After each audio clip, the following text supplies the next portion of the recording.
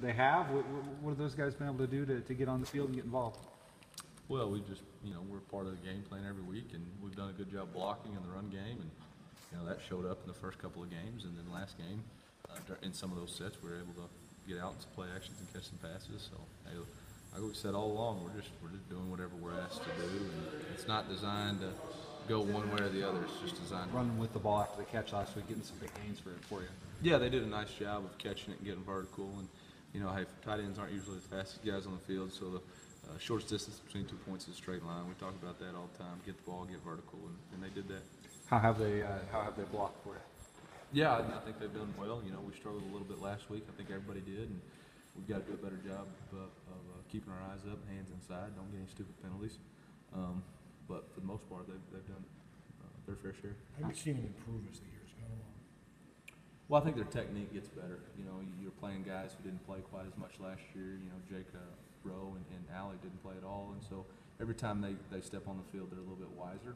And you talk about being a savvy football player. The only way to do that is to gain experience, and that's what those guys have done with the every game they're under their belt. You can see there's a little bit more technically sound. There's a little bit more savvy to what they're doing. Getting Holden back in the mix after the first game, what's he provided?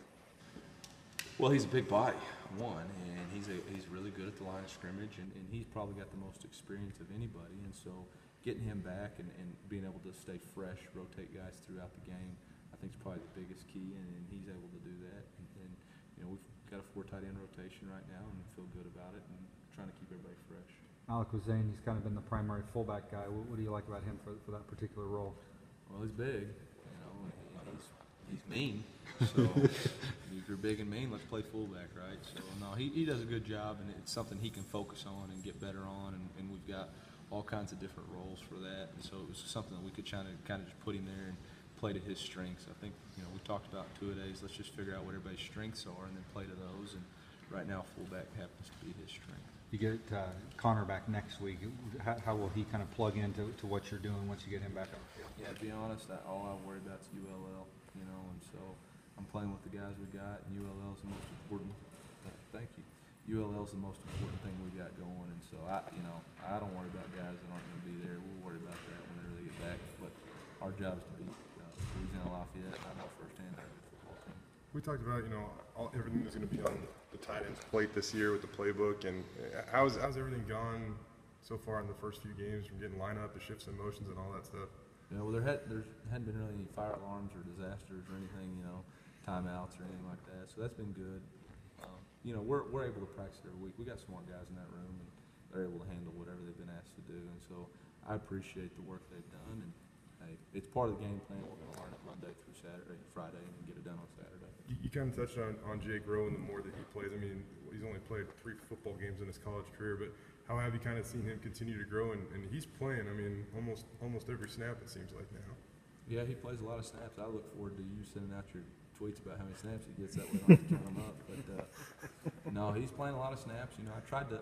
That was one thing after the Colorado State game I didn't feel good about. I felt like I should have rested him a little bit more and not try to wear him out as much. But he's playing good. He's playing with a great effort, and as I get comfortable, more and more comfortable, the coaches get more and more comfortable putting the other guys in. We'll continue to do that. But I'm proud of Jake, and like I said, like you said, he's 3 games in, and he's made some good plays for us. He's got to continue to do that. By no means is he an end project, but he's showing progress. What has set him apart from the other guys and make him the guy you trust the most? That's a tough question.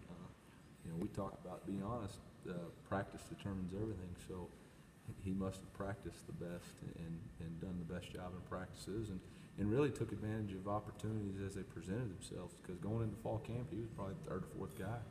And he just kept stepping up, making plays, and being there, and not being injured, and not being suspended, and not all that stuff. And so, Crud, it's his opportunity. He wasn't letting go of it.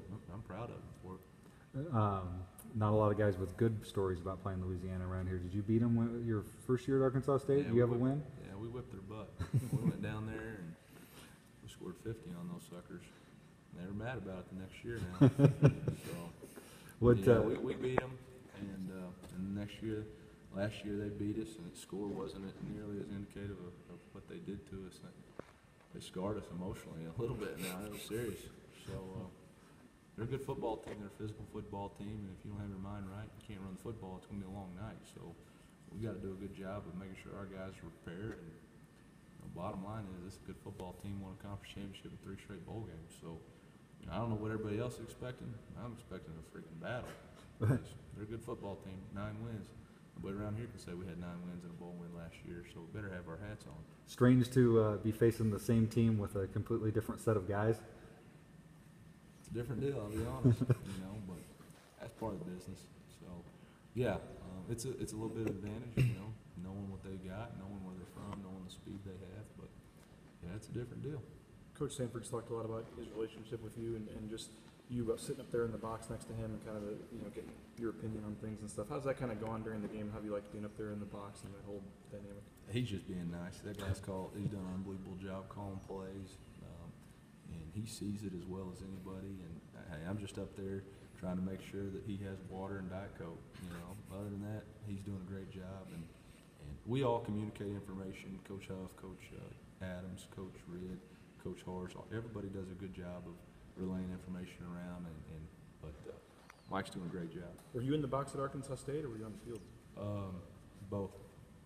Do you like being up in the box and seeing the game from a different angle, or would you like? Yeah, it's just whatever your role is, whatever you're comfortable with. I was in the box the last 6 games, I think, of the year, and then on the bowl game, I went down on the field just because I felt like I needed to be down there just with some other dynamics going on.